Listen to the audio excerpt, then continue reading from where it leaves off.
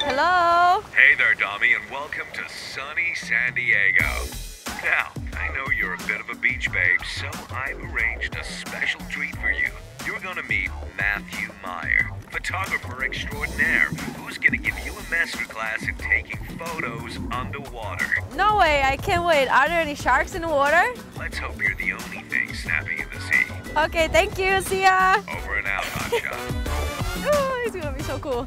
Because I already did scuba diving and snorkeling.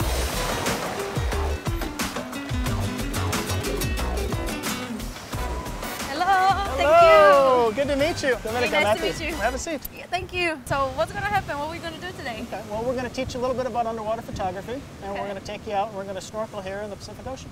We're going to have you taking pictures underwater. Yeah, I'm so excited. This is your basic Sony A100, and we've put it into a housing to keep it waterproof. Okay. And everything that you can do on the camera without the housing, we can do with the housing. Now, Okay. underwater photography is very similar and very different from topside photography.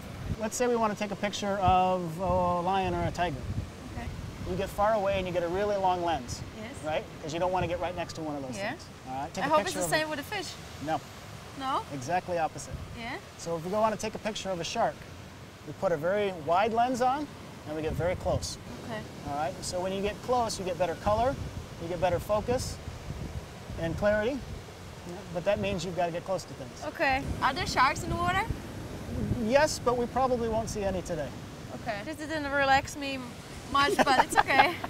Okay, I will be around you all the time. You ready to go? I'm ready to go. Okay. All right. Let's do it. So let's do it. I go first? You go first. Thank you. Yep.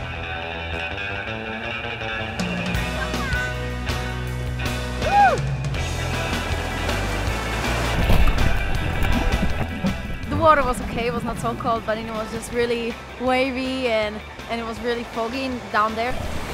I could not really see much fish out there. I could just see a really big Nemo. You know, Finding Nemo is my favorite from the movie. And we hear the sea lions, you know, you know, it wasn't easy to get out of the water, you know, so the lifeguards had to help me, and it was a little bit drama, you know. I felt like, oh, such a big waves, you know. Dominika did very well. This is a really tough area. The rip current is so bad here.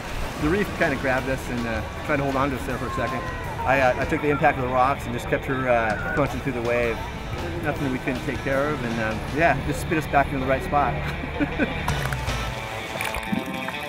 I wasn't able to go there really underwater because I was a little bit afraid, but I think I took great pictures.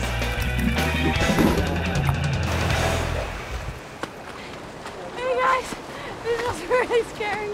This grass in the water, you know, and sometimes I just felt like a little bit afraid to go, you know, underwater completely. But in the end, it was great. Nice job. Thank you. Very good job. Oh. Well, I want to look at some of the photos. So there's that orange fish that we see. Yeah, There's the I diver. think this is my picture. That is your picture. Very nice. Nice job. It was a big challenge, Yeah. but I did it. You did it. You did it very well. Thank you. Nice job.